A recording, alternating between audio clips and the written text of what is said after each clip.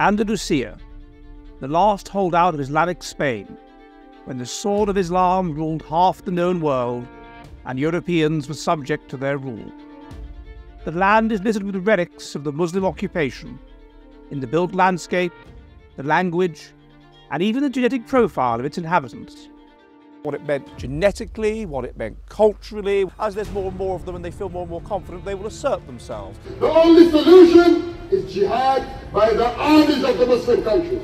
We will raise the voice of Gaza! We will raise the voice of Palestine! Allahu Akbar! Allah! Because what religion tends to do is it takes that which is adaptive at the group level and it makes it into the will of God. It fires people up. It makes them feel they've got something to live for, they've got something to die for, more importantly. The male invader will make his imprint on the local female population. In the 700s, that is what Islam was like. High in positive and negative ethnocentrism, fired up by this relatively new religion, but with salami tactics, one step at a time, until gradually we look back and we think, good God, we've been conquered.